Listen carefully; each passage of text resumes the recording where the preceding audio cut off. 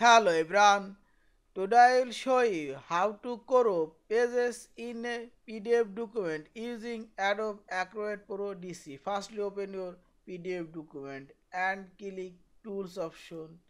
Here we will find Edit PDF option. Click here Edit PDF and here we will find this crop page option. Uh, Click here crop page and select your crop area. Okay, and now double click on the crop area. Here you can change crop area top, bottom, this bottom increase, this decrease, left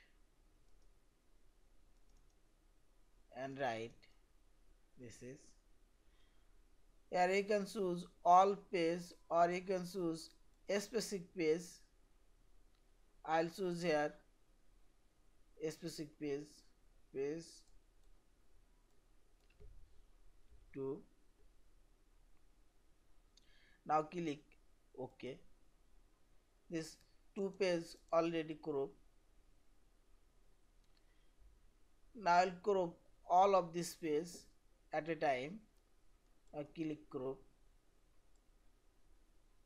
here, double click,